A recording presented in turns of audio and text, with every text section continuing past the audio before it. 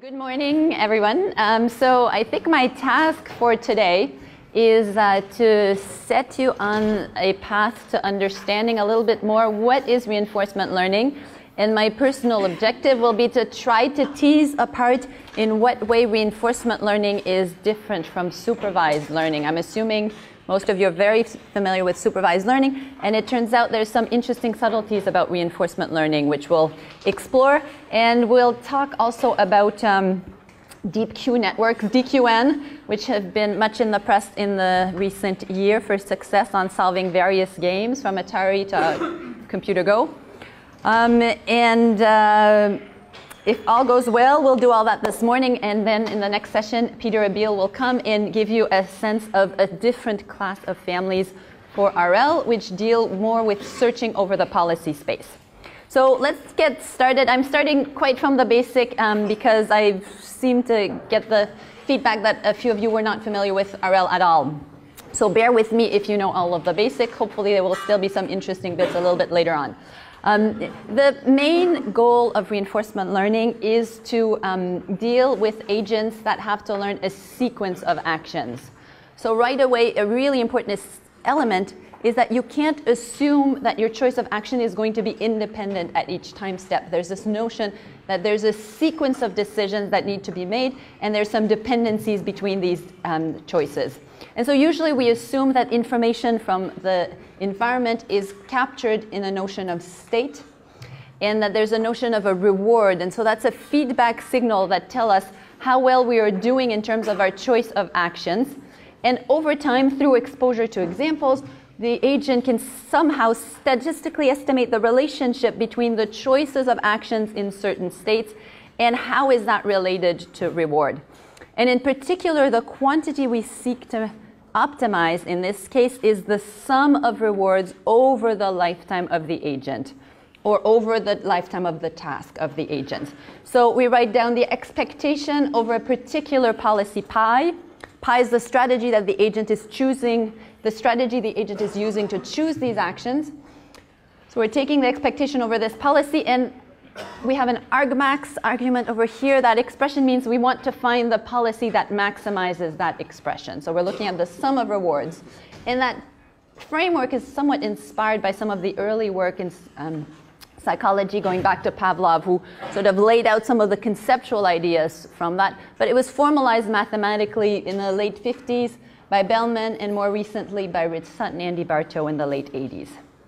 There's a large spectrum of applications of reinforcement learning. Most of the applications we're hearing about in recent years have to do with games, solving games.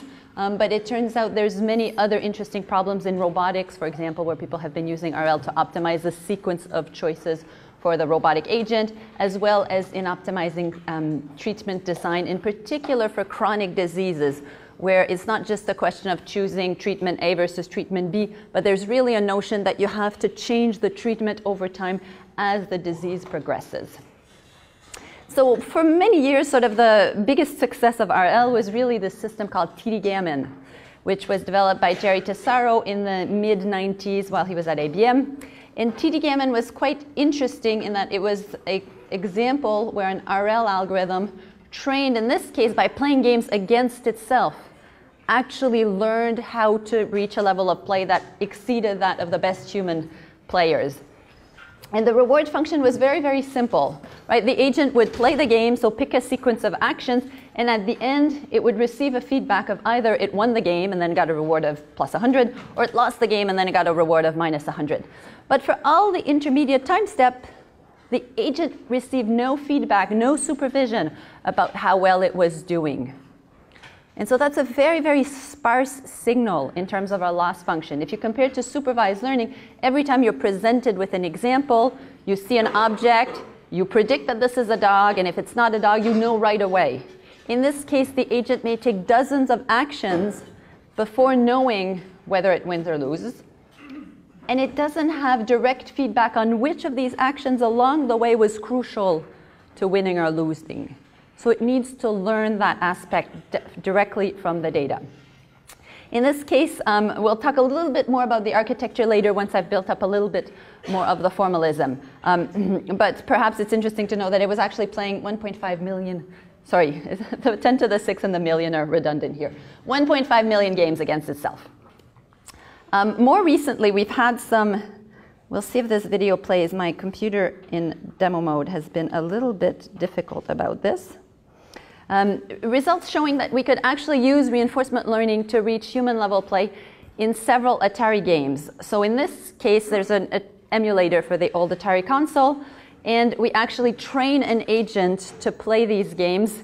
And in this case, the little gun firing at the bottom, that's controlled by the RL agent after being trained. So what you're seeing, it's actually playing quite well, and it can do that across several dozens of different games. Now, right now, the RL agent for each of these games are trained separately.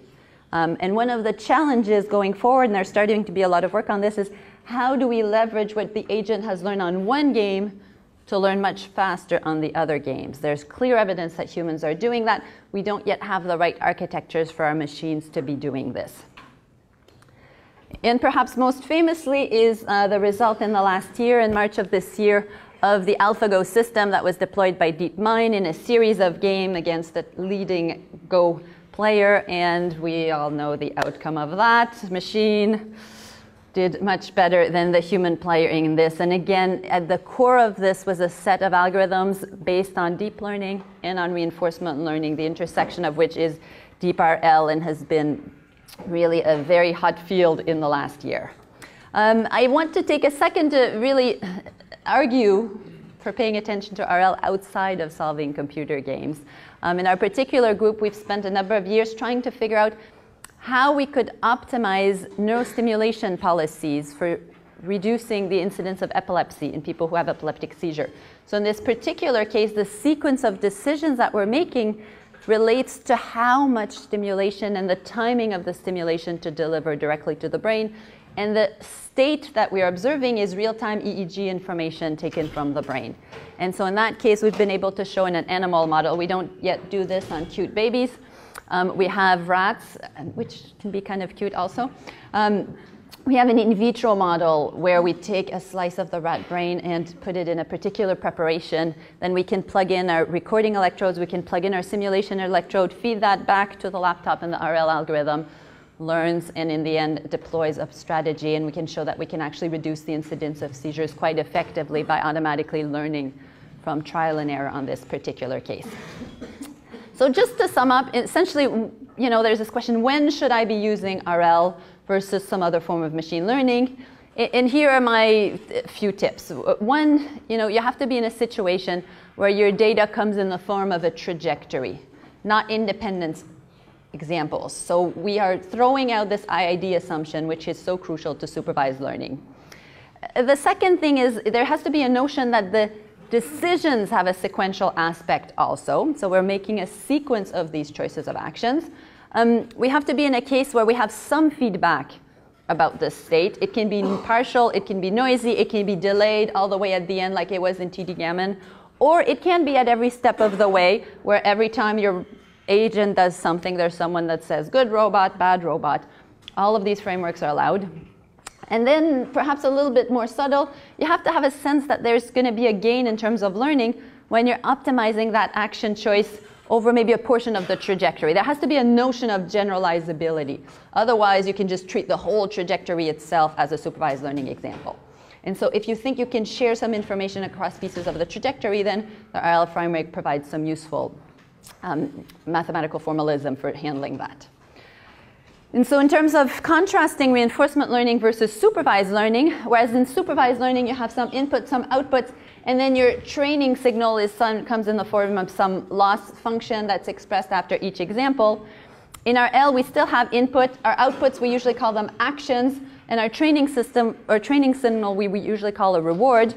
But there's a notion that there's a dependency between the inputs that is fed through the environment. Perhaps it's useful to clarify that I'm going to assume, and most of the RL literature assumes, that time is a discrete quantity. So there's kind of a clock ticking, and at every tick of the clock, the state changes and an action is taken and a reward signal is observed. So in this case, at each click of the clock after an action, the environment changes the state, and then the agent gets to see some version of that, maybe a full observation of the state, maybe a partial observation of the state, a training signal is expressed. And some of the challenges that we experience in this framework are, one, that we essentially have to solve jointly the problems of learning and planning. When you're dealing with classical planning systems, you assume that the relation between your choice of actions and the effect on your states and your goals are explicitly specified by some language, often some kind of symbolic language. In this case, we don't know that relationship, so we have to learn the effects of our actions. We have to learn when reward it can be gained, but we also have to do planning in the sense of picking a sequence of actions. Another important point is that the distribution of your data changes with your choice of actions. So if I have a robot that always, a flying robot that always chooses to go up, then the information I get about the world is going to be of a certain kind. If I have a robot that always chooses to go down, the information I get about the world, the rewards, and my states are going to be different. And so there's an effect between that which we have to take into consideration when we do our learning. We don't assume we have identically distributed data. The distribution over the data changes as a function of the policy. And finally, and perhaps this is the point that has most limited the progress of RL compared to other fields of machine learning, is the fact that you need access to an environment. Most of the work you can't do from just a static batch of data, and we'll discuss this in more detail as we go forward. But you essentially need to be able to apply these actions and observe the effect of these actions in terms of the next state, in terms of the reward. Without this, if you work from just a batch of data, you risk through a sequence of action that hasn't been explored in your batch of data. Remember point number 2, your data distribution changes. If you try an action strategy that takes you this way, when all of your data was collected from over here, you are going outside of the range of your data set and you really can't do anything. So we need access to the environment to be able to try out your policies, both for learning and for testing purposes. And so for many years, it's a lot harder between research groups to be exchanging environments as opposed to exchanging data sets. I have a robot in my lab. I can't distribute it to labs everywhere so that they can replicate my experiment. And so this has really been very nice, in particular in terms of the Atari simulator. This is finally an environment that can be simulated, that can be transferred quite compactly. So that has really helped the progress of the field, I think, in the last couple of years. Formally speaking, reinforcement learning is cast as a Markov decision process. We have our set of states, our set of actions, the probabilistic effects of those state and actions. Our system as a state takes an action, it goes to the next state. We assume that's described by a probability distribution. We have a reward function. We've talked about this is usually a real number. That reward function, as you see by this graphical model, can be a function both of my current state, my previous action. All of these things can factor in. And usually, I'm not going to talk about it much, but we assume we have some initial state distribution. We're going to condition our learning on this initial state distribution. A key property which we're making use of in this case is the Markov property. I'm assuming many of you have seen it before, but in case this has fallen through the cracks of your learning, the Markov property essentially states that any information you need to predict the future is contained in the current state. So there's no advantage when you're trying to predict the state at time t to condition on the whole history of previous states we've visited. The state at t-1 right before contains all the necessary information. And I could add actions in that in terms of conditioning. Typically for MDP, on the right hand of the equation, we condition on the previous state and action. And on the left hand, we could condition on the whole history of state and actions. And so, but this is a simple Markov property, as have you seen it for Markov chains, hidden Markov models, and so on. And so I mentioned earlier that in terms of performance, the metric we're using is really the notion of optimizing the utility of a trajectory over a set of states. So I'm going to define u of t to be the utility of my trajectory starting from state t. And I'm going to talk about two types of cases. One of them is what I'm going to call episodic tasks, not just me, the literature calls it episodic tasks. So in an episodic task, we assume that the task has a finite time horizon. So there's a set of time steps, I'll call it capital T, and what we're interested in is maximizing utility over the sum of these rewards from time step 1 to time step capital T, and the utility can also be defined at intermediate time points through the trajectory. So U of t, little t, means that it's the utility from some time point in the middle of the trajectory until the end. So this formalism for episodic tasks can be used, for example, for games, an agent that goes through a maze, anything where we know there's a finite length to the trajectory. In contrast to that, we have what we call continuing tasks. And in continuing tasks, we assume that that task can actually go on forever. And so we don't necessarily have a known end time point. That utility may sum until a sequence of rewards till the end of time. And you'll notice a new symbol has appeared. Now I'm introducing gamma. And gamma is what we call a discount factor. And the role of gamma, you'll see, is mathematically speaking, and there's other roles too, but mathematically, if I want to do this infinite sum, it's not going to go so well. We're not going to have a bounded value unless we make sure that there's some conditions in place that the sum is bounded. And so gamma is usually a number less than 1, between 0 and 1, but at least slightly less than 1, such that this particular sum has a finite interpretation. And so what we do with the discount factor essentially is to make sure that information later on, rewards obtained later on in the trajectory have essentially less importance, because gamma is less than 1, have less importance in the utility than the rewards acquired in the early time steps. And there's sort of two different interpretations why, the one reason we put it in there is because mathematically it's very convenient. It gives us a finite sum. In terms of problem domain, there's a couple interpretations. One of them is you can actually re-express your problem such that there's a probability of dying at each time step, and this is going to be equivalent to having this particular gamma factor. And the other way to think about it is more like in terms of inflation, right? If I offer you $100 today, or I say, well, come back in a year and I'll give you $100. Between these two things, you have related preferences. And depending on the ratio of these preferences, this is what gamma represents in this case.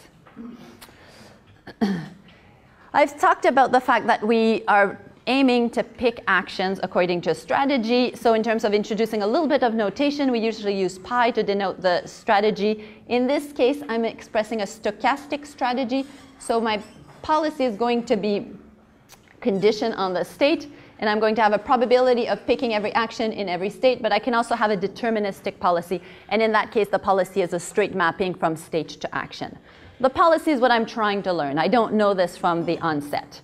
And again, I want to find the policy pi that maximizes my expected total reward. Note here that there are many policies. The number of policy is influenced by a couple factors. One of them is the number of actions you have, right? At every state, you need to consider all of these actions. Another way to think about it is the number of policies you have also depends on the length of your trajectory. And so in general, there's many, many policies that we may need to consider. So this is like a simple case of an MDP. This is an alternate representation from the graphical model that I gave you. And sometimes you'll see MDPs represent in this particular notion, right? Some of you may be in any one of these states. Maybe some of you are unemployed. I won't ask you to raise your hands. Some of you are coming from industry. Some of you are in grad school. A few of us are in academia. And in each of these states, depending on what choice of actions you do, you may have an arrow that indicates the transition probability. There's one particular crucial arrow that's missing in this graph. It hasn't been updated recently. There seems to be a high trend from academia to industry that is lacking on this particular graph. I am aiming for a world where the decision is to stay in academia for a good while, and so this is the graph I proposed today, but you can choose to learn a different graph. So in each of these cases, right, for each, if you wanted to have a full specification of your environment, and when I talk about exchanging environments between labs, this is the type of specification that I'm talking about. You need to have a defined probability distribution out of every state that defines the probabilities of going to all of the other states, and you also need to have a reward. In this particular case, the reward is expressed just as a function of state. Presumably, there's like a +10 reward. I'm not giving you the units here. +10 reward for going to industry versus a +1 reward for going to academia. And so, in some cases, the reward may be just a function of state, but it also could be a function of state and action depending on what your domain is. The next little piece of notation I want to introduce is the notion of a value function. So if we want to estimate a policy, we need to have a sense of if policy A versus policy B, how are we going to evaluate them? I've already introduced the notion of utility, right? Utility is the actual observation of the sequence of reward that you have. The value function is the expectation of that sequence of reward over the policy pi. So if you contrast utility, utility would be just the sum of RT, R little t up to R big T, whereas the value function is the expectation of that sum for a particular policy. So I'm talking here of the value of a policy, and that value is defined for all of the states in your system.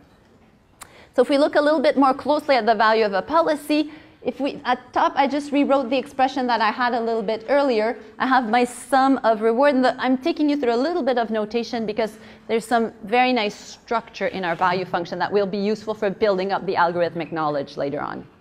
So in this case, at the top row, I have the same expression I had on the last one, right? The expectation over my policy of my sum of reward, given that my state at time t is a particular state S. I'm defining it here for the case of episodic task, finite horizon, that go up to time t, but I'll generalize it to the continuous task a little bit later on. In the second step, all we're doing is separating the expectation of the reward at the first time step versus the expectation of the reward for the rest of the trajectory. And the expectation of the reward at the first time step can be gained by just taking expectation over the policy for that immediate reward. So that's the first part of the equation. And then in the second part of the equation, what you have to notice is it's essentially the same as the first line, what I'm calling the future expected sum of rewards. Essentially the same, but I've removed the first term, but I'm still conditioning on the times t. Now I'm going to take the expectation of going from st to st plus 1. To take that expectation, I factor in my policy, I factor in my transition probability. And now the term that you have at the end on the right side looks a whole lot like the term you have at the top. And so you have a recurrence notion here where you can actually define the value at state S as a function of these expectations and the value at times S plus 1. This is a case of a dynamic programming algorithm, right? My values at state S are a function of my values at my other states, and I take the expectation in terms of those other states I can transition to. Did you have a question? Yeah, my indices are t plus t. Yeah, that should be t plus 1, sorry. Yes, thank you. And in the second line, should the first term with the expected value be conditioned on S as well? Yeah, you should condition on S for that. Yeah, thanks. And that goes away once you take that expectation. Yeah. So now I have the expectation of a policy, and I've rewritten it. In this case, I've introduced the gamma discount factor. So the discount factor is over your future. And so this is the same form of the equation, separating the immediate reward, the future expected reward. But we have the discounting that shows up before the future expected reward. I only need to discount one because the other discounts, the gamma square and so on, are folded into the v at s prime in this particular case. Sometimes my value function is expressed as a function of states, and sometimes we express it as a function of state and actions. And in that case, I just take away the expectation over the policy, and I instantiate it for a particular action in the first time step. So this is what we call Bellman's equation. Bellman's equation comes in slightly different forms and flavors, but it also always has this canonical form of being expressed as a function of immediate reward and future rewards, and the future rewards are expressed using this recursive form. And so what's interesting to notice now is if I express the value of my policy for all of my states, I essentially have a system of equations. And when I fix the policy, I have a system of linear equations. And I have n variables, n equations, where n is my number of states. So I can actually write it as a system of equation. I can solve it in closed form if my number of state is relatively small, and if I have some conditions in terms of the inverse being well behaved. This isn't usually how we solve it, because most of the time the problems we're interested in have too many states for doing that. And so what we usually do is set up an iterative process, take advantage of the dynamic programming form of it, and set it up as an iterative procedure. So in that case, I start with some initial guess of what my value might be at all of the states. It turns out that these iteration algorithms are a lot less sensitive to the initial value than what you might be used to for a training neural network. And for reasons that we'll explain a little bit later, we can just set everything to 0, or you can just set it to the immediate reward. So once you have your initial guess, then you iterate your Bellman equation. So you update your value function. And so as the value function at state s plus 1 gets updated, so in the next round, the value function at state s gets updated again. You repeat that until some small changes is detected. Usually we look at the maximum change over all of the states for the changes in the value function. Once below some threshold, we stop doing the iteration. So I want you to note this is just an algorithm for policy evaluation. I haven't yet told you how to pick one policy versus another. All I've told you so far is if I fix the policy, this is how you're going to get the estimation of the value function for that policy. We can actually show that this particular procedure is going to converge. I'm doing this in the case where I have all of my states being a discrete set. So our convergence proof, I'm not going to go through all the details of it, but it's relatively simple. Essentially, the important point is that we can show that the difference between the convergence point, the fixed point of my value function, and the kth iteration as I'm doing these iterates actually depends on the same quantity times my factor gamma. But because gamma is less than 1, I actually have a contraction on that property. So that difference between where my value function is and the optimal value function gets smaller at every point due to this discount factor. So eventually it's going to go to 0. You are going to be able to learn your value function. And so there's actually a nice correspondence between the value function and the policy. In particular, we use V star to denote the optimal value function. This is the one that has the maximum possible value. That V star is obtained by finding the policy that maximizes the value function. So I've given you a couple ways to find that value function to estimate that V pi. V star is the best the maximization point of that policy. Yeah.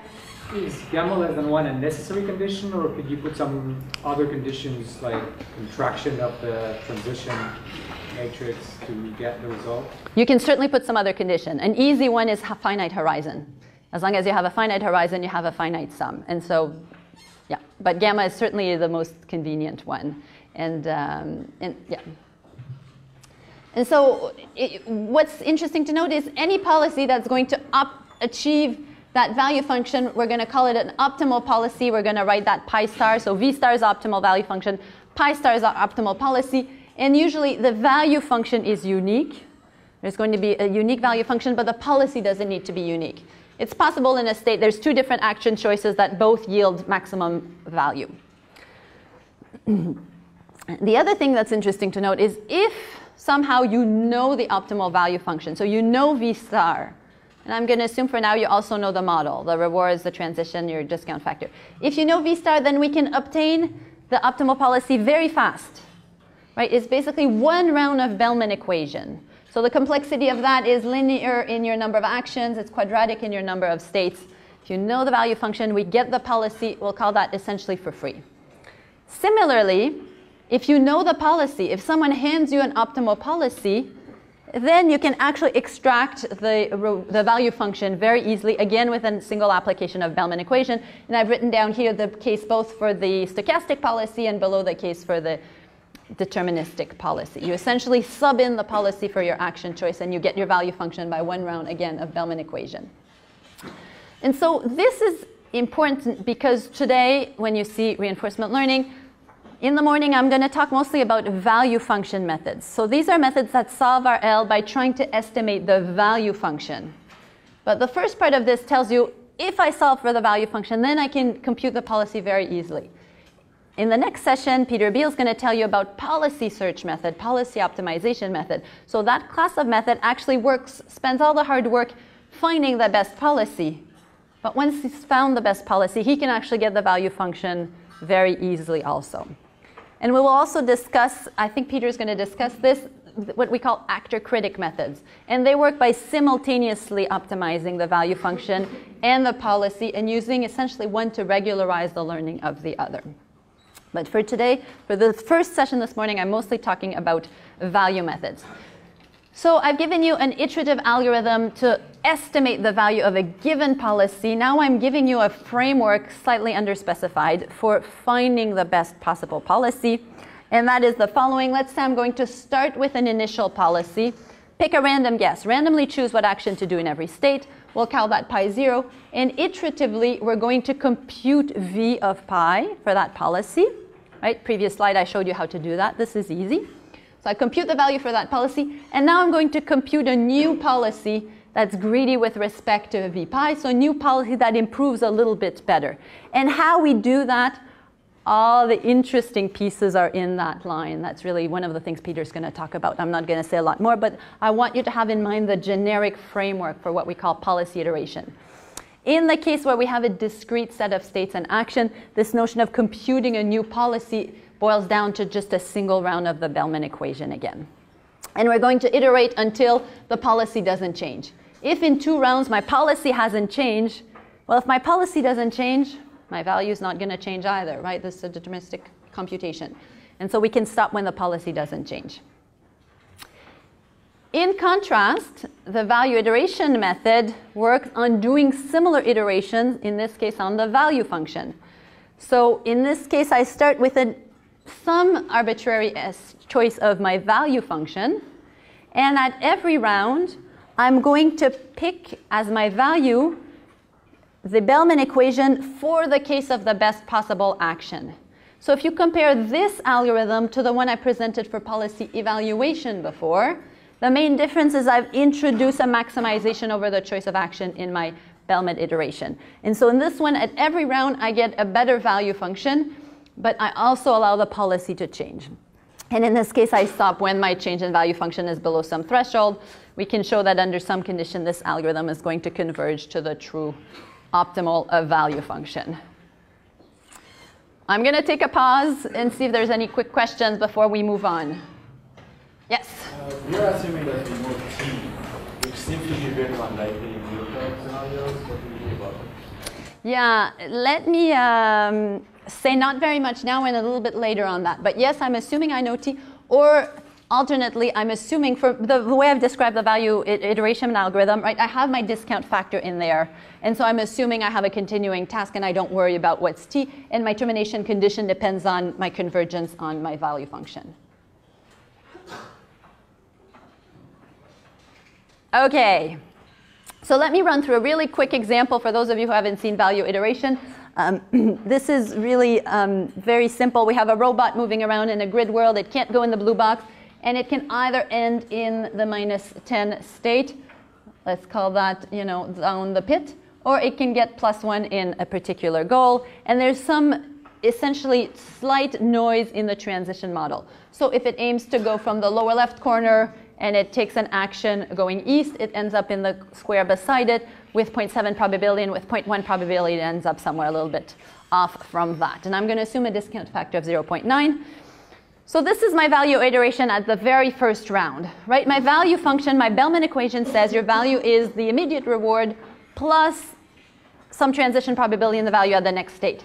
Well, all my states were initialized at 0. And so in my first round, what I get in my value function is essentially just the reward function. In the second round, that information gets propagated to all the neighboring states. When I update the value function at those states, I get to observe the immediate reward, which is 0, plus some reward from the adjacent state. And I can also measure what we call the Bellman residual, which is the difference, the maximum difference in value over all of the states. So in this case, I have a Bellman residual that's 0.9. And if I do that over a few more iterations, here I'm at iteration number 5, we see essentially the value information diffusing through the graph in terms of the structure of the state space. My Bellman residual, if all goes well, should reduce at every time step, something to check if you're implementing value iteration. After about 20 iterations, things have gotten pretty stable. My Bellman residual is quite small. I have an estimate of the value everywhere. I don't have a policy. How do I get a policy?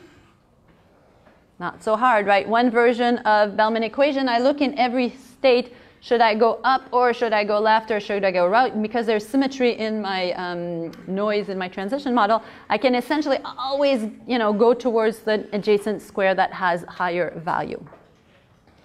And we can look at that in slightly larger cases, right? This is an example where I have 4 different rooms. Each of them have been broken into 16 states or so. And I start in the first case, in the first iteration, where my goal is. And after a couple iterations, that information propagates, diffuses again across the graph based on the structure of the framework. Perhaps it's useful to think about the fact that in this case, I'm assuming that at every round, I'm doing a full estimation of the value function over all of the states at each of my iterations. Maybe that's not so useful. In particular, if you look at an example like that where the value hasn't changed anywhere else in the outer states, doing a value update in all of these other states probably isn't a very good use of your computation. So there's a version of value iteration called, I'll call it asynchronous value iteration, where essentially you're doing your updates according to a priority queue, and that priority queue depends on how you visited the states before. And so we can adjust how we do this to be a little bit more efficient in some cases. Particular focusing on the states that are actually possible under some trajectory rather than trying to do that for all of the states at the same time. And if you think of a system like AlphaGo, I'm caricaturing a little bit here, but they had a lot of trajectories from expert games of Go between two human experts. And those games essentially define trajectory through the state space. And those spend quite a bit of time characterizing and learning those strategies in a way to control the distribution of states that you expect to see in a game and focus your learning around states along that distribution rather than try to learn uniformly for all the states, which isn't possible in a game like Go where the number of states is astronomical. Okay, this kind of wraps up my basic tutorial level on RL. If you want to know more, if this has given you just enough of a taste, there's two books that I recommend. One of them is The Basic Sutton and Bartow, which most of you are probably familiar with. It's available freely on Rich Sutton's website. There's version edition number 2 with slightly different notation that is also available, that is a little bit more work in progress, but sufficiently mature that you can probably use it. Alternatively, Csaba Veszpáry has put out a reinforcement learning textbook that I quite like also. It's a little bit more terse, a little bit more mathematical, but you might want to have a look at that one. Also available freely on Csaba's website. So let me focus a little bit more on some more challenging problems that arrive. I would say there's essentially different classes of challenges for reinforcement learning. One of them is figuring out how we're going to design our problem domain. So we have the problem of state representation. How do we represent our information? And that one shares a lot of similarity with other supervised learning problem. And I will get, I promise, to deep reinforcement learning where we throw in a neural net in this framework. And this will be where it's most useful in a sense. How do we represent the state information for a system? We also often need to choose our actions, but for today I'm going to assume that the choice of action is given by the description of the problem. Picking the right reward function can be more difficult. Often in problems in robotics, it's not so bad. There's a lot of problems in optimization, logistics, where it's not so bad also. But when we tackle, for example, we do some work on using reinforcement learning to train conversational agents, AI agent with a person having a conversation, picking out the right reward signal for when did the agent say the right thing and the agent didn't say the right thing can be a lot more difficult. So we have quite a few challenges. Another area where there's interesting challenges is figuring out how do we acquire the data we need for training. How do we figure out what is the distributions of states that are important? And how does that bias the inference that we're making in terms of the learning? Especially in the case of robotic system, you can have high-cost actions, right? I talked about a flying robot that was going to explore downwards motion continuously. You really don't want to do that too often because at some point, if you're crashing a robot every day, your supervisor is not going to be very happy. So you have to figure out how to manage this aspect. And in particular, how to deal with the cases where the reward function comes very late turns out to be difficult. And the last point in terms of validation confidence measure shows up in some application, particular the medical application when we're trying to optimize treatments for different conditions. Our clinical partners often want to know what is the margin of error on that particular policy. Can I guarantee that I will not do more harm than good to my patient? And so we need to think about how we are going to do that in the framework of RL. I'm going to spend a little bit of time because I think that's useful to you as you tackle the literature on what I'll call the RL lingo. There's a lot of words that get thrown around, and they're like little signals. And if you don't understand these little signals, you may not be able to pick out what are the difficulties in a particular problem. And as you start designing your own RL problems, you may need to think about some of these. So I've picked out a list that I could think about. Maybe it's not an exhaustive list, but we'll try to distinguish between these things. So those of you who have seen RL may have seen some of these distinctions, and I'll try to tease apart what's the difference between these things and why does it matter and what are the things to be looking out for depending on which of these scenarios you're in. So the first one I've already talked about, episodic versus continuous task. I would say in that particular case, the thing to be most concerned about is if you have a finite horizon, what is that horizon that you're looking for? And if you read into the literature a little bit more carefully, a subtlety that you will find is that if you are in an episodic task domain, it's actually important to keep the value function from each of your iterations separately. And when you're deploying your system, to actually deploy a different value function for each of your horizon. Whereas in the continuous case, where we folded in the discount factor, you don't need to do that. You have a discount factor, and you can actually maintain just a single value over all of your state at this sort of convergence horizon. But in the episodic task, if you don't maintain these separate value function at each of the rounds, then we can actually show that you're not going to obtain the best solution that you can. There's some really interesting thoughts on the continuous task case that have started to come out in the last year, and in particular the notion of how to set your discount factor. For many years we assumed that the discount factor was just given with the environment, but there's some really interesting thoughts as to setting your discount factor a little bit more aggressively during learning allows you to achieve a better bias variance trade-off in terms of your estimation of your value function. For the episodic tasks, can't you just include t as part of the state? You can include t, and that's exactly what this comes out to if you're unfolding them, yeah. Yeah, and there's actually some nice results also that shows that there may be some advantage when you're deploying your system to mix between these different policies. Bruno Scherrer has some nice results on that in the last few years. Okay, second useful distinction is between tabular and function approximation cases, right? The tabular case is really the case where you have a discrete set of states and you can write it out as a vector, and you can have a table of your value function.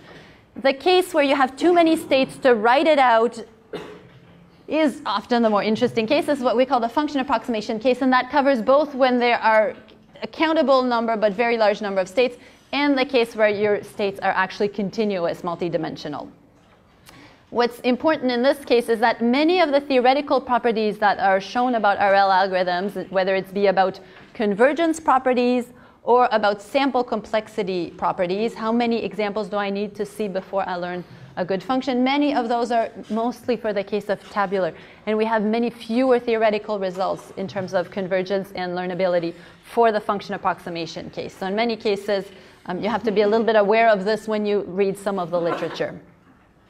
Distinction number 3, batch versus online. In the batch case, we're assuming that all of your data comes at once.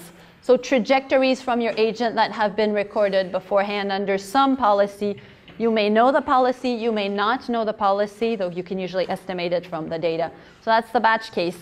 For many years, the community was really focused on the online learning case, really aiming towards this notion of lifelong AI agents. And in that case, the agent takes an action, we get the reward information, and we want that value estimation to be updated in real time as the information comes through. So there's sort of a cycle of acting, observing the transition, adjusting our Q function, and that cycle repeats throughout the life of the agent. And so there's a set of algorithms that are really amenable more for this online learning cases.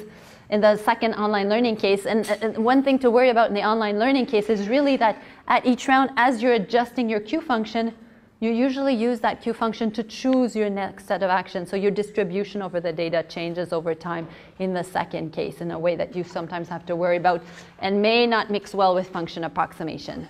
Yeah? Would you call batch the same thing as offline? Yes, batch offline is the same thing.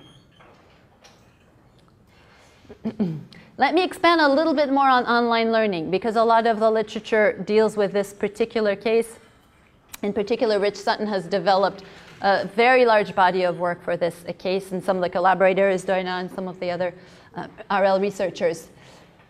When you're doing online learning, you're going to get your information one piece at a time. So you're going to need to estimate your value function online. And there's different classes of method for doing that. One of them is you can treat each new trajectory as a Monte Carlo sample and essentially have a value function estimate that gets adjusted after each experience. So in this notation, V is really my estimate of the value function that I maintain over time, and U is really the estimate of the utility from the most recent trajectory. Now, if you recall your definition of U for ST is the utility, so it's the sum of rewards from the point S little t all the way to the end of that trajectory. So often you have to, if you use a true Monte Carlo approach, you have to wait till the end of that trajectory to figure out what was the utility of that, and then do your update. And we have alpha, which is a learning rate in this case, so we're doing essentially a gradient update. An online update on this particular case. And it's not a Bellman equation in the sense, it's really just a difference equation. And in the second case, what we call temporal difference learning. And the point of temporal difference learning is really avoid having to wait all the way to the end of the trajectory. So instead of looking at the error between my actual utility that I see and my value function that I'm predicting, in this case, the utility gets replaced by the sum of the immediate reward plus my estimate of the utility. And so I have in this case an update that I can apply on every time step. I don't need to wait till the end of the trajectory to do my update. This is what we call the temporal difference update, TD learning for many cases. So there's a couple different flavors of TD learning. I've given you here the equation for what we call the tabular case. So again, this is the case where you can enumerate all the states. And for the version with features. So in this case, I'm assuming that I have a function that is approximating my value function. The easiest way to think about it for now is just assume that my value function is just a linear regression. So in this case, theta would be the weights on my linear regression. And I can actually update these weights in real time. What's interesting to note in this particular case, if you look at here, I have essentially a notion akin to the supervised loss that you've seen often. And so I have V, which is my prediction of what the value function should be at ST. And over here, I have my new estimate based on my immediate observed reward and again on the value function, but in this case at the next time step. There's a version called TD lambda. TD lambda takes advantage of the fact that I want to put an update based on the new information, right? In TD0, if I observe some salient new reward information, I only put that update at state ST. And for that update to get propagated to the state that I visited before ST, I'm going to have on another day in a different trajectory to come back again to this ST-1 followed by this ST.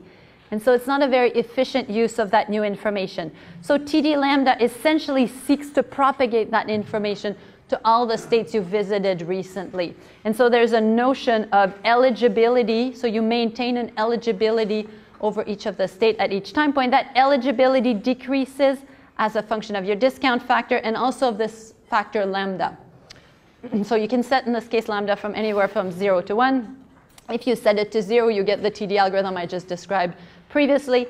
And if I set it to 1, you can actually show that you essentially recover a Monte Carlo estimate of the value function. So based on eligibility, you update all of the states that have some eligibility greater than 0 based on the new salient information from the new sample you've seen.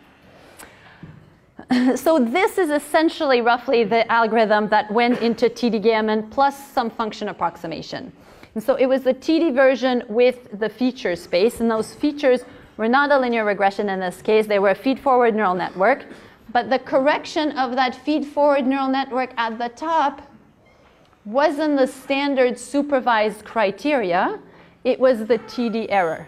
So it was looking at the difference between the prediction of the value function of that network and the prediction that would be obtained from the observed reward plus the value at the next time step, again estimated by that network. Any questions about the first few distinctions? Yeah? So I don't understand eligibility mathematically. What's the interpretation? Which part of it? Like what is this going to be? what it's supposed to do? No, what does it represent mathematically? It's just the value, the notion of eligibility. It's you can think of it as like a priority of how much you should update that state. And that priority decreases over time as a factor of lambda. So usually you update all of them according to some diminishing rule over time.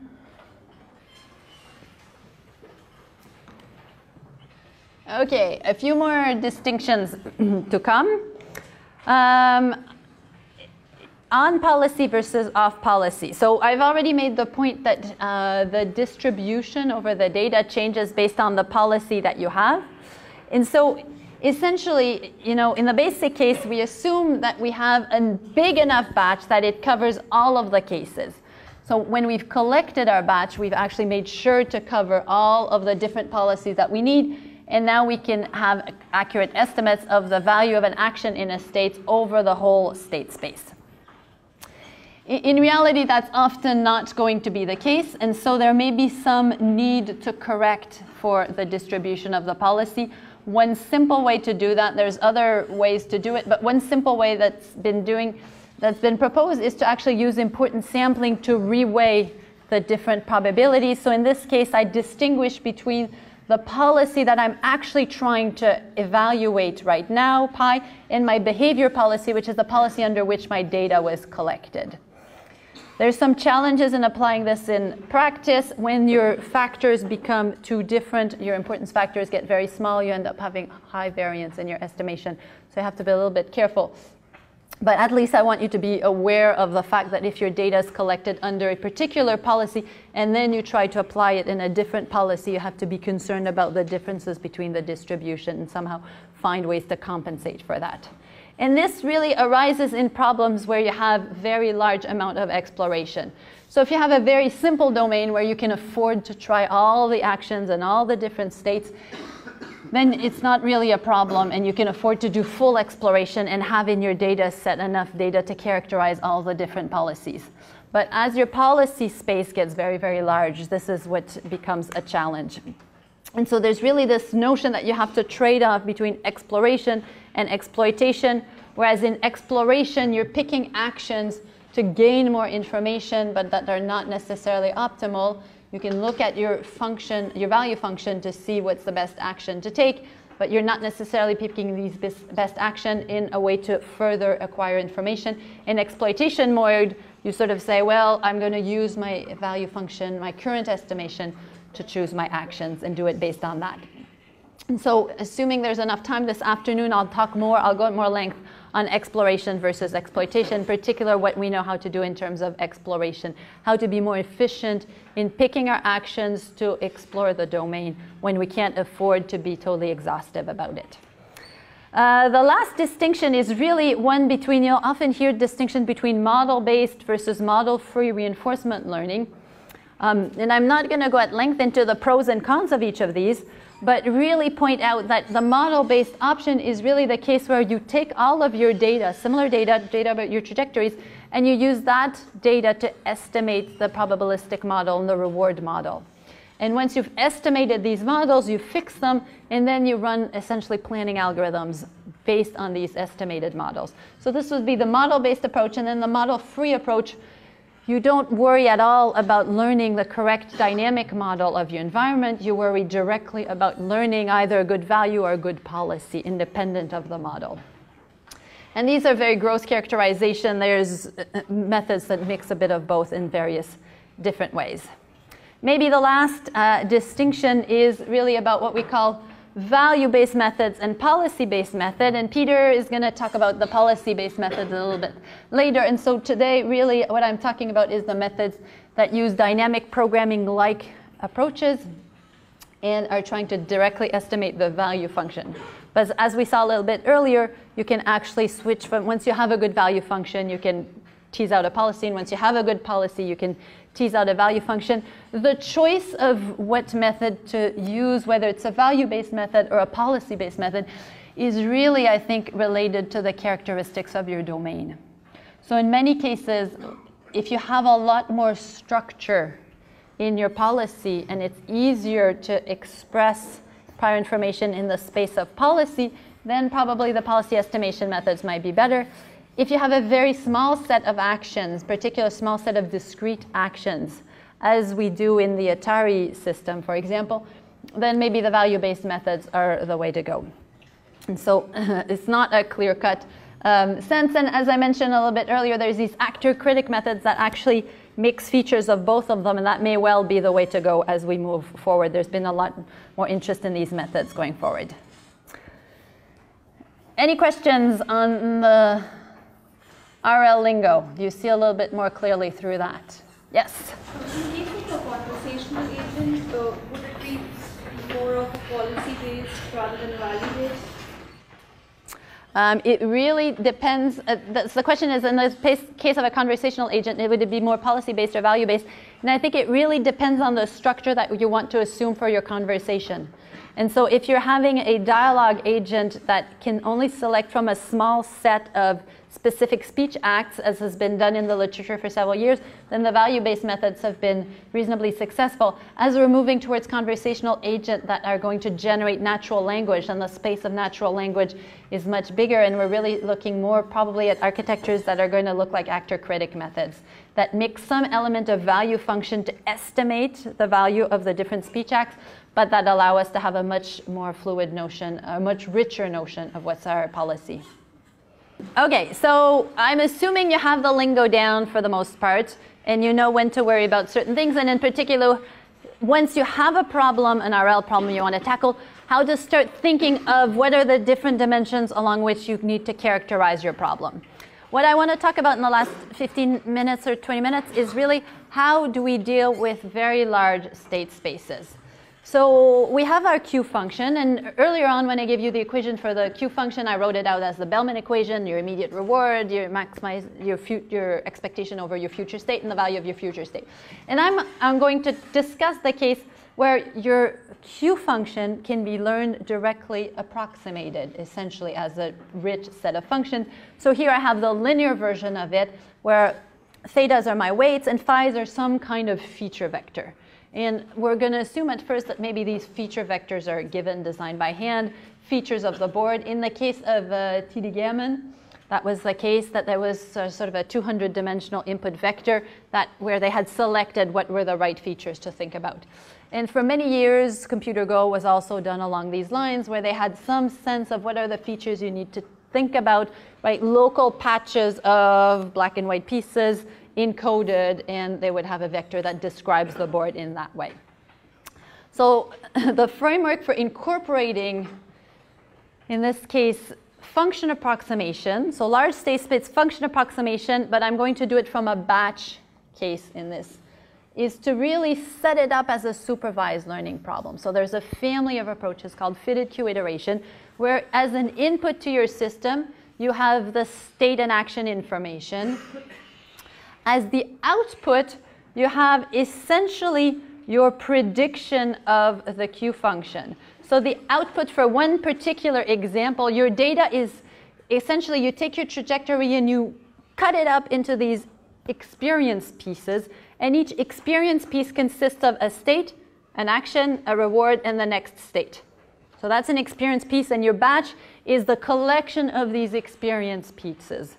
And for fitted queue iteration, we're going to roughly assume that you've mixed them all up so they're not in the order of your trajectory, so they're roughly independent if your batch is big enough. So our input is your state and action, and your output is essentially the estimate of your Q function. So your immediate reward, and then the max action over the next state. And your loss is measured by the same type of loss that we were using when we were doing the TD updates. So I have my immediate reward plus my estimate of my future reward, and then I have my current estimate at S. And think of now doing linear regression or using neural networks. There's a very nice paper by Damien Ernst where he explores the use of random forests for doing this. And so what's really important to note here, I think, is the fact that your estimate of the Q function actually appears twice. in your loss, right? Usually in supervised learning, you wouldn't have this term over here. If you think of a problem that has a horizon of 1, you just pick one action and you observe the reward and you see whether your Q function predicts that reward. Well, you're not going to have that term over here. You're just going to have R and Q. But now I have my Q function that appears twice. And the reason this is problematic is because in the beginning, when your Q function is really poorly characterized, it means that your measure of loss is really poor and you can have instability in terms of your learning. In particular, in your case where R is very, very sparse, so think of cases where you don't get any reward all the way till the end of your Go game, like 200 moves later, then all of this information in terms of trying to predict your loss is really just noise all the way till you get a reward signal. And so that learning problem is the reason why for many years trying to use neural networks to do function approximation in RL was really problematic. And it turned out there were a few people who seemed to know the magic sauce to make it work. But now I'll tell you a few of these magic ingredients. So here, do you optimize only the last Q, or you optimize with respect to data appearing in the 2 places when you compute a gradient? In this case, you just take the Q estimate directly. I'm not making the assumption yet that we're computing a gradient. Though in some cases you optimize that loss, you should compute the gradient with respect to all the appearances of data in this expression. So if you're doing it as a neural network, you compute a gradient. If you're doing it using random forest, you don't. Right? You use a different criteria for minimizing the error. And so, but if you're doing neural networks, yes, you can compute your gradient with respect to the parameters of your network using that expression. On both sides? Yes. Yeah. I think there's a paper a while ago by Ram Par and collaborators that studies whether you should optimize both petas or only one of them. And I think in his paper the findings were it's better to just optimize one of them, not both. Why? And I'll discuss it a little bit because that was one of the key ingredients for a lot of the DQN work. And so just to go back to the arcade learning environment, because it was one of the most prominent cases of where they used function approximation. In that case, you're trying to play these Atari videos just to give you a sense of how they're doing it. They're really playing it with information at the pixel level. So they have the images frame by frame. The action set is relatively small depending on the games. But they're trying to do that for many, many different games. And so the question in this case was, how do we pick out the features? And because they're going to do that over several games, they don't want to recreate the set of features manually for all of these games. And the time was ripe for applying convolutional neural networks in this case. So their Q function is essentially the output of a convolutional neural net in this case. Now, I'm not going to go in the particular architecture, but you can look at the paper if you're interested. It's essentially trained with stochastic gradient descent. So they get a big batch of data with a lot of exploration, and then they train this to predict the Q function. So we can look in this case at the training score. And so it's important to know that the training score is always measured once you've fixed your Q function, and now you're just running it in test mode where you use that Q function to pick out the action. So you usually compare the Q value for the different actions, and you pick the one that has maximal Q value. So this isn't so convenient if you have a continuous action space or a very large action space, because you need to operationalize that maximization over the choice of action. But in Atari, it's not a problem because it's a relatively small action space. And what you see is learning curves that look a little bit like that, right? Your score goes up. In this case, we've changed the number of training episodes that are allowed. And if you look in the paper, you'll see a lot of results that look like this, where they're essentially listing all the different Atari games that they've worked on, and they compare the performance of a human player versus the AI player, and above this line are all the games where AI is better, and below are the games where the humans is better. And so there's some pretty lengthy list of results. What I want to emphasize in the few minutes we have left is really the useful ideas that were introduced to have stable learning in this type of architecture. Some of them had been a little bit announced in the literature before, but this work really crystallized the importance of them. The first one is probably the notion of experience replay. So it deals a little bit with your question of how do we get your batches of data. The notion of experience replay is that you have a very, very large batch, but every time, every round you do your Q updates, you actually sample a subset of that batch, drawing randomly essentially decorrelating your samples, because your samples are obtained along trajectories, but you don't want to take a piece of the mini batch that all comes from one particular part of the trajectory. You want to have representation over the whole space. And so you random a mini batch of experience, do your updates using that. There's been some more recent work that shows that you should actually do prioritized experience replay, meaning that you shouldn't sample uniformly over all of your big batch of data, but you should sample pieces in proportion to different factors. They have a few different criteria in the paper. One of them is suggesting that you should actually sample states where you've observed a larger TD error, because these are probably the ones where your network is not doing a good prediction, so you should emphasize the training under those pieces of the problem. So experience replay seems to be quite useful. A couple other useful tips for stability. One of them is gradient clipping. I'm assuming everyone is familiar with that. We've talked about it earlier this week. The other one is this notion of a periodic update, which was a little bit foreshadowed in previous work. And the idea is really to once periodically really fix your network of Q values. I'll call this Q theta minus, and we're going to use that network to calculate the error. So that's going to be the right side of my error equation. And then all of my updates, in fact, I think in this case, they're fixing both Qs to calculate the error. So you fix your Q for both the left and the right side. Correct me if I'm wrong, but I'm pretty sure that's what they do. They fix both of them, and then they apply all of their Q updates to some other network, which keeps on changing. And once in a while, after a few iterations, they take the updated network, and then they start using that as a reference network. And that seems to really be useful for stabilizing the learning. Everyone has been using that, including in some policy search methods. And one of the last ones is this work on double DQN. Essentially, there's a nice work by Hadova and Hasselt and some of these colleagues. Most of this work is done at DeepMind these days, where they've shown that your Q values are actually often biased.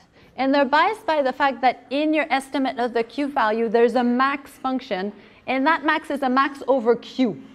So if there's some error in your estimation of the Q and you take a max over that, over time you're going to introduce some bias. As your Q converges, that bias goes away, but in the early phases of learning, that can be quite problematic.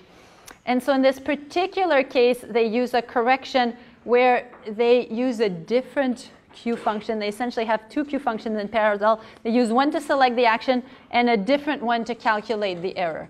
And so that mitigates the bias in this particular case.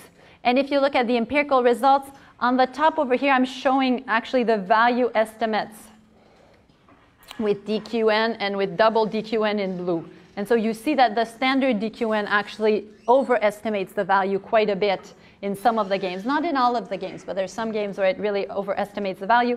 And if you look at the score, once you correct, so in blue again, the double DQN, once you correct for that bias, you can achieve much better performance on some of these games. And these ones essentially converge to a bad solution because their early estimates of the Q function were too biased.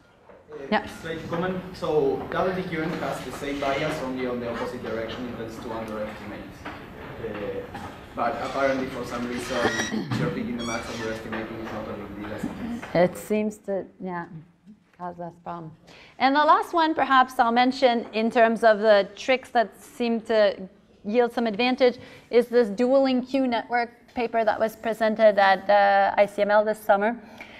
In this case, up here I have essentially the standard DQN architecture with the ConvNet structure, and at the end you're just predicting the Q value. In the dueling Q network, you separately predict not the Q function, right? Q is state and action pair, but you predict the value function, so the best of the Qs, right? V is max over Q. You predict the value function, and then you predict the advantage function. I haven't defined the advantage function, but it's in the literature going back to the early 1990s. The notion of advantage function is really the difference between your value function and your Q function. So at the best action, the advantage is going to be 0. And otherwise, the advantage is going to be the gap between the Q value of that action and my value function. So in this network, they separately predict V and A, and then they compute Q by just adding up V and A. And there's an extra term there to constrain a little bit the equation. I've taken it out just for clarity's sake. But the lower level of the architecture are common, and just at the last level, which I think is fully connected, they separately learn V and A, and the notion is that V can actually be shared across all the actions. And so it's essentially like a stabilizing bias that goes into your estimation of your Q function. And that, again, tends to produce good results. If you look at the graph, this is dueling Q networks versus simple DQN, and this is the whole bunch of games where dueling does better. This is vanilla DQN. If you compare dueling versus the prioritized DDQN, so that has prioritized experience replay, plus the double DQN, then there's a smaller number of games, but there's still some games where the dueling architecture seems to give quite a bit of a boost in this case. It is not all work in Atari. More recently, people have started looking at doing RL in Minecraft. There's some nice work coming out of University of Michigan. Kwakli, Satinder Singh, and their students had a paper. In this case, what's interesting in Minecraft versus Atari is that in Minecraft you have a restricted field of view, right? Your agent sees some local environment. In Atari, you essentially see everything that you need to. So if you have the frame, you have all of the information. You don't have to deal with partial observability. In Minecraft, you do have to deal with partial observability. And so they have played with various different architectures that include convnets, but also including notions of memory and context. And context can be thought a little bit akin to attention in this particular case. And of course, as you add memory and context and more links between all this, your architecture gets richer and richer, and you get better results. So if you're interested in knowing a little bit more, there's some online videos, there's a SciCML paper, but the notion of attention and memory that they're introducing are somewhat related to the things that were discussed earlier this week. So just to tell you that these ideas are permeating into the RL field as well. There's a lot of work and attention on these games. There's also people working on Mario and StarCraft and Doom. It seems to be quite rich. In particular, 3D games with partial observability seem to be the next challenge for many things. I happen to think that it's important to work on other kinds of RL problem. There's a reason these domains, though, have really enabled us to make a lot of progress.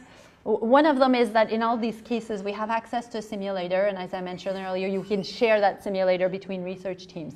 So it makes it a lot easier in terms of research progress to be able to do that. Many of these domains are nearly deterministic. And so again, if you don't have a lot of stochasticity over the action space, probably easier to learn. And we also have a relatively small set of actions. So most of these RL results that use DQN type of architectures tend to be with cases where you have a relatively small set of actions. Otherwise, doing the maximization over the action can be problematic. In terms, if you do care about real world application, I think there's really promising results, not promising results yet, I should say, very rich investigation domain on the side of conversation systems. We're doing some of that work in our lab. There's many other groups working on that. But in general, I think around NLP type of tasks, there's a lot of interesting work to be done. I think I'm going to wrap up over here, and maybe we have a couple minutes for questions before coffee.